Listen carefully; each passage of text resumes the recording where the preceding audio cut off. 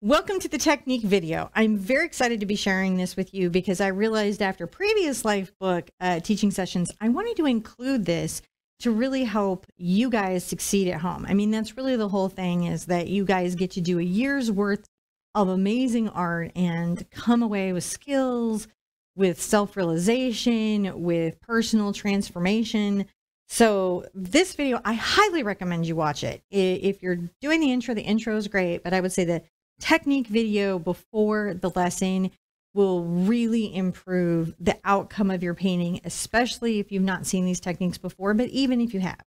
So I have here my little page, and we're going to go into the basic wet into wet, because we're going to be using acrylic and watercolor on paper to achieve all of this. If you're not familiar with that, you can do acrylic and watercolor together on paper, and it can actually have a pretty wonderful effect. I am pre-wetting the paper here. You'll notice that I'm not turning it into a pond. And the reason for that is that the color will tend to go where the water is, but you don't want so much water that fish can swim in it. I'm going to grab one of my very favorite colors. This is my nickel azo yellow. And I'm going to touch this to the paper, and you're going to see some beautiful blending. For the clouds and the background, we're going to be using this technique, the wet into wet technique.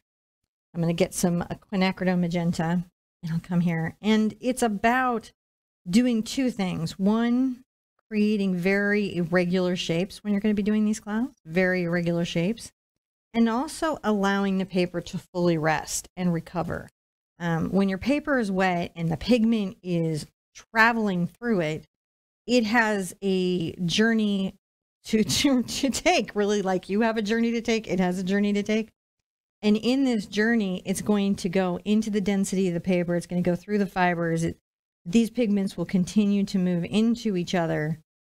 So if you dry it and work it too quickly, you don't get to really fully realize what the paint is going to do. So you can see I just come here, and where I put the color is where it goes. The fact that it's wet allows the pigment to travel both through the water and into each other and into the paper a little bit easier. Now, I'm using Qor Watercolor. Qor Watercolor has a lot of flow agent in its formulation. If you're using what some artists will refer to as a tighter color, which means it doesn't flow as easily, you might want to use a flowing agent like Oxide to get the same blooming effect. And you'll hear me talking about blooming in the video, and that's essentially what I mean. Now, cloud lining. So the cloud lining is going to come from a couple of things. I'm going to put out some titanium white acrylic here, and I am going to get a lining brush, because it's going to be about two types of paint. It's going to be about my heavy body paint and my fluid paint. Now, if you're doing craft paint, you can you don't have to, because craft paint is essentially a kind of fluid, high flow, more soft bodied of a paint. So the first thing that I'm going to want to do is I'm going to want to take a soft blending brush, and I'll show you my favorite. This is a number 12 Princeton round blender. They're amazing. If you can get one, I think they're terrific. They do a lot of wonderful blending techniques in acrylic. They're a little bit soft, which lets them do both acrylic and watercolor. And you'll notice that I'm adding water to the acrylic more than I would usually use. And I'm going to come here to the edge of this cloud, and I'll show you how to get these cloud forms in the clouds with sponge and paper part of the technique video. And I'm come here and sort of more water. You can see it's very wet. When we work with the acrylic on the paper, we're going to be doing wet into dry layering. So acrylic will work in some sense the way that you would expect watercolor to work, but it's opaque, it's layering. When it dries, it won't lift again. So you actually can marry these two very beautifully and with ease and get tremendous results, really good results. We're going to take a small detail brush, and then we're going to come along and line a very irregular and almost lacy outline of the cloud. This is literally the silver lining in our image.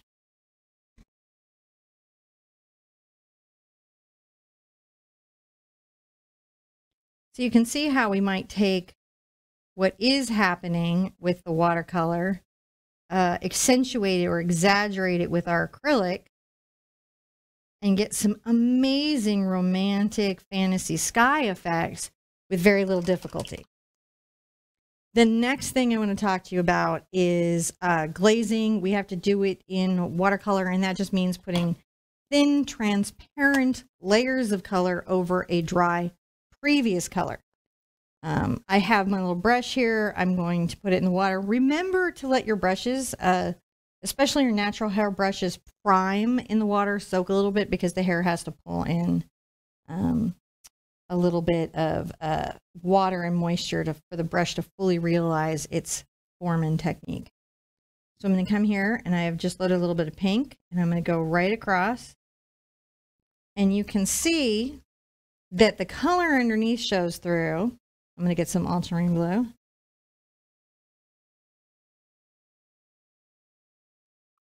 And it creates a wonderful little glazing effect.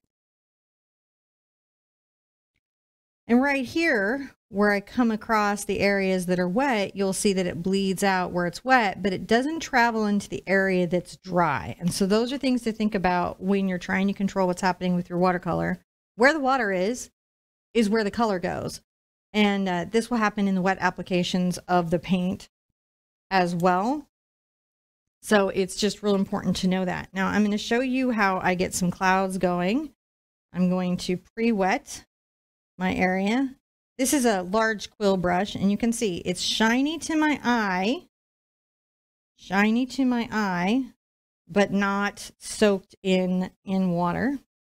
And I'll get some let's just get some blue and loosely define some little clouds kind of coming out here, wiggling this around as one does. And so that's pretty good. That's pretty atmospheric, but again, it's going to continue to travel and rest.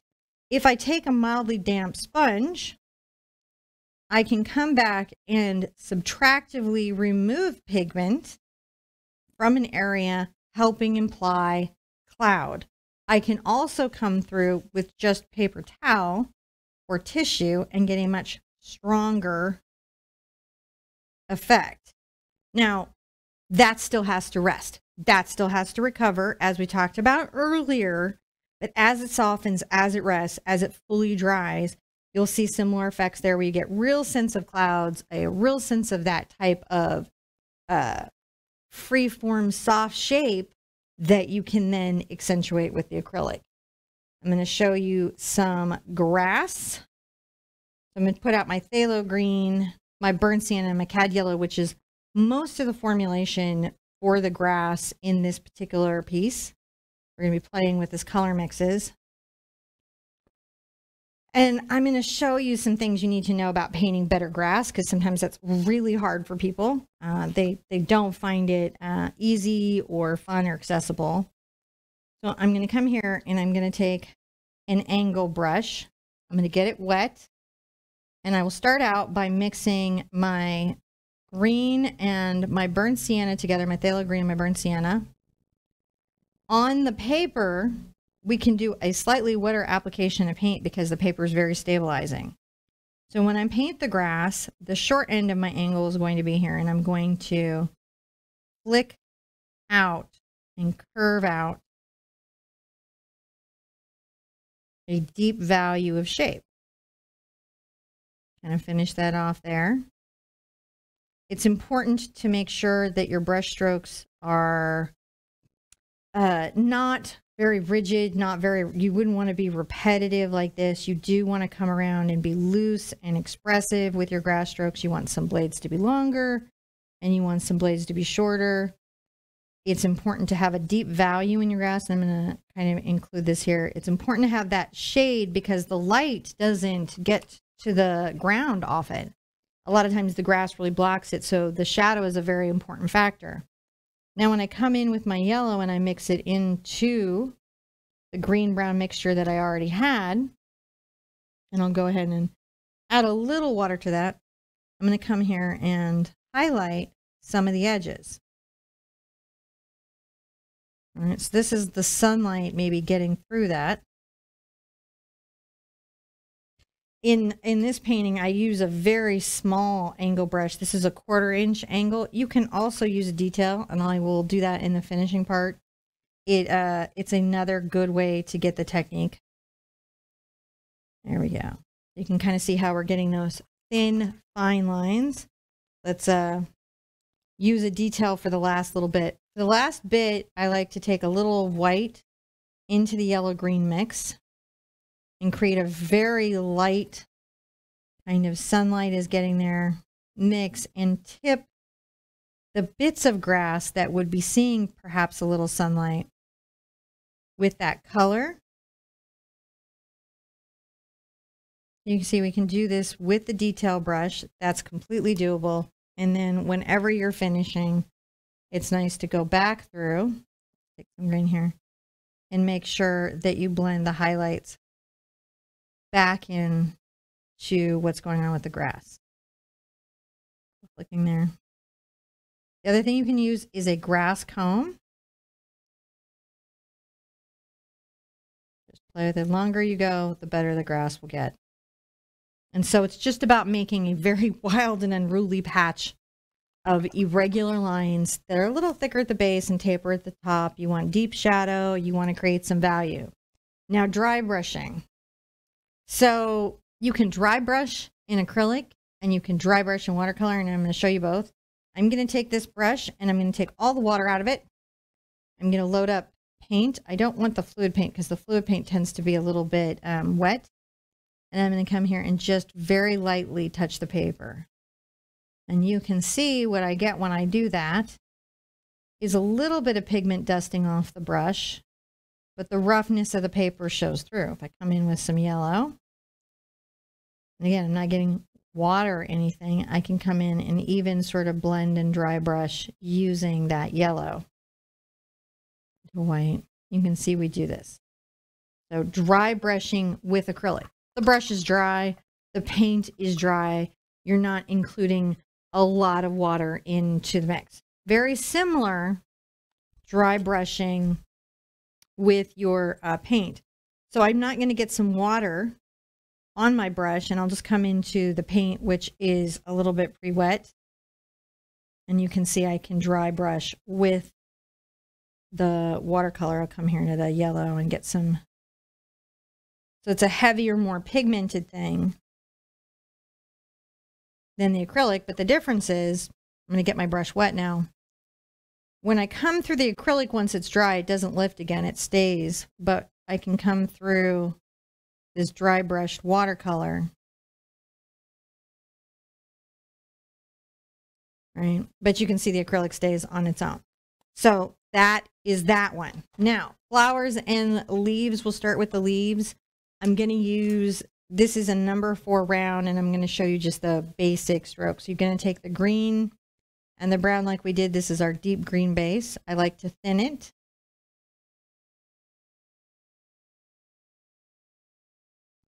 And the stroke is basically this right here. The first little parts of the stroke will be very small and delicate. I have to get water fairly often until the paper is sealed with the acrylic to get it to coat in. But you can see that even wet, it really goes in there. And we zipper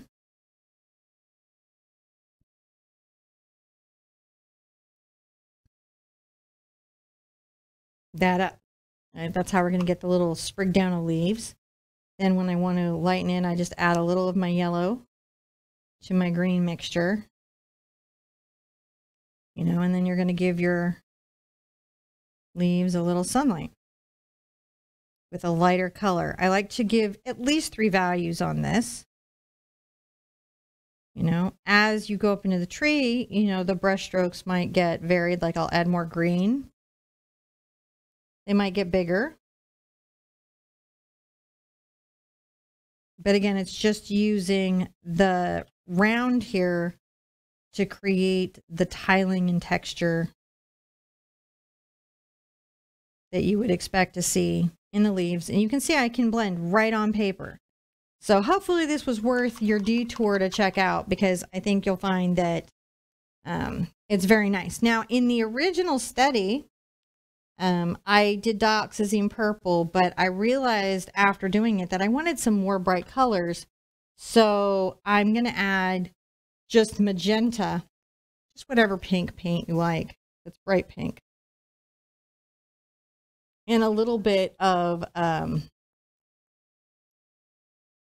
this purple as an option to kind of keep these, and I'll show you both.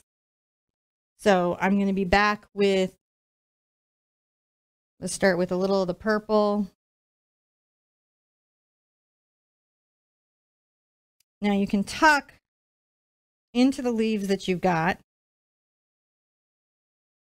some little color, a little bit of the purple to kind of imply that that's in there. Or you can pull out your own little sprigs to make defined, considered little bits of flowers. If your brush isn't giving you little detailed marks, go ahead and switch to a detail brush, which I'll show you in just a second.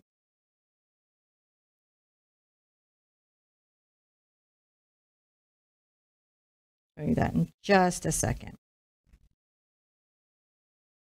There we go.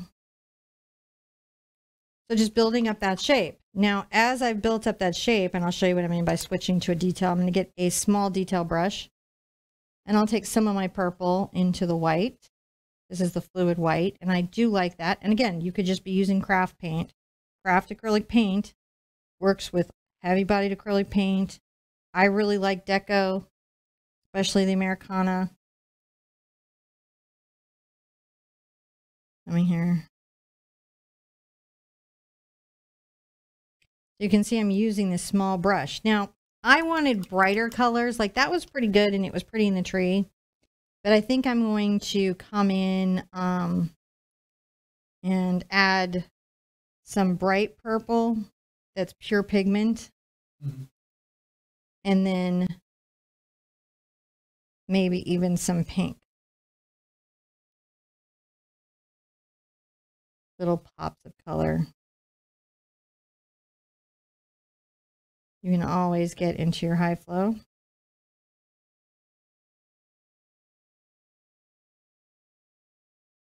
And back into dark colors to add shading. So this is acrylic. This layers. It layers on itself. It layers on each other. You could do these in blue. You could do these in yellow. You could do these in pink with no difficulty. Okay, I've got my bark color out. I think I'll put out some Mars Black because I've got my burnt sienna right here. And we're going to talk the bark and the branches and what's going on with that, right? So first, the base color of the bark, unsurprisingly, is black and brown together. I'm going to mix it fairly fluid because it's got to go into the paper. Now, on the body of this sort of fairy dryad tree, there's a bit of a twisting, intertwined little shape, and that's sort of what defines her figures. So we want to get that there. And then also on the branches, we need to have some very delicate branches, but that also mimic parts of her that are her body.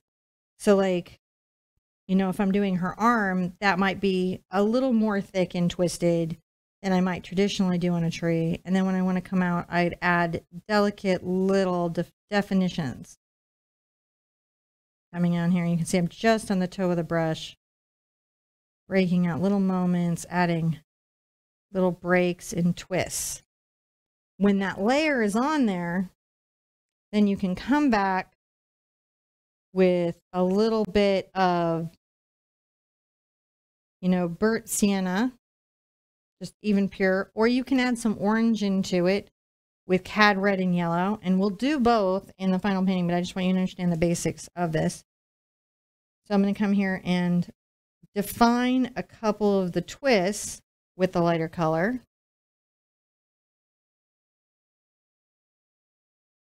And then I will also define a few of the twists with this lighter color and then bring it up into some of the twigs. Now I'll add yellow into this here so we can see some different shades, right? We're going to be doing some different shades. And again, if your burnt sienna isn't bright enough, you can mix some red orange into it to help it improve. We're going to come over the top and pick some highlights to help the twists of that bark be defined and show. Get a little more yellow. So you exaggerate the contrast to get it to show. You guys can see it.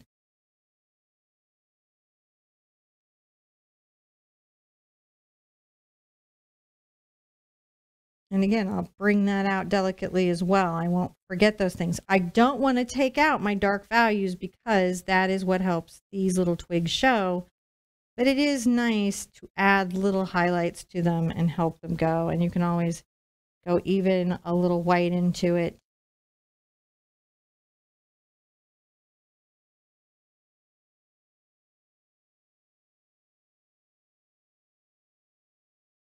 You can see it just builds up that definition. Now, also with acrylic, we will do things where we start out, say, very, very wet on the paper, right? Almost putting things out in a wash, like we would with the watercolor, right? And I'm going to dry this with paper, but you might let it dry. And you can see this doesn't lift as much as it does out of the watercolor. So you can get a similar technique. It's just a bit different. I just want you to see it dry. So once it's dry, you know, I can keep layering.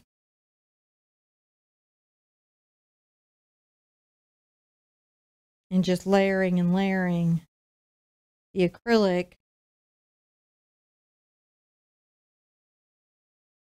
as I'm going.